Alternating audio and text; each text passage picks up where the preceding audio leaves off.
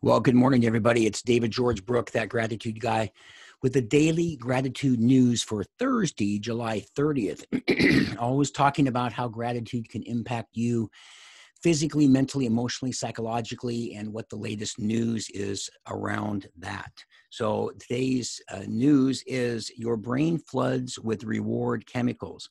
A lot of the studies on the benefits of gratitude have come out of the University of California, Berkeley's Greater Good Science Center, which focus its resources on uncovering the real medical benefits of stuff like giving to charity or saying thank you to your mom. The GGSC is a good place to start if you want to investigate the real ways gratitude can improve your life. According to their research, it starts with the brain's reward system.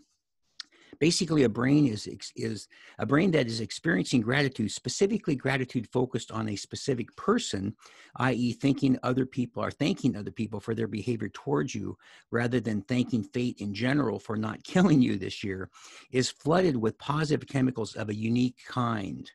It's not just simple pleasure like the kind you get from eating a chocolate or having sex. Instead, the brain's response to gratitude is to activate a reward center, one specifically targeted at boosting your bonds with other people. It rewards you, makes you more inclined to want to feel this feeling again, and makes you feel attached to others at the same time. Gratitude for the brain is a really social emotion. And the second part for today, your anxiety and depression symptoms may lessen. Something I think that's very important in this day and age of coronavirus, COVID-19, and a lot of the mental issues that are surrounding that.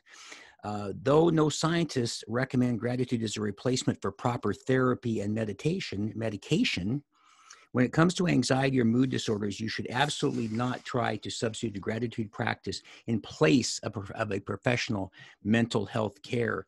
Research has shown that a grateful brain might be able to help mediate some of the symptoms of these problems, or mediate, excuse me. According to a 2012 Chinese study reported in Psychology Today, keeping a daily gratitude journal, how often have we heard this, has some interesting effects on people suffering from anxiety and depression. The anxious slept better, which helped lessen some of their symptoms. But the depressives experienced even more positive change overall. They slept better too, but even if they didn't, their depressive symptoms were still rated as better on a regular mood test. So it's good for calming the anxious and for boosting the moods of the depressed, possibly in the latter case because it's a challenge to have negative thought patterns, which can be a core component of serious depression. So that's the news for today. Another way that gratitude is making such a difference in how it can focus on you and, again, affect you physically, mentally, socially, and psychologically as well. That's the news for today. We'll see you tomorrow. Remember, be grateful and never quit.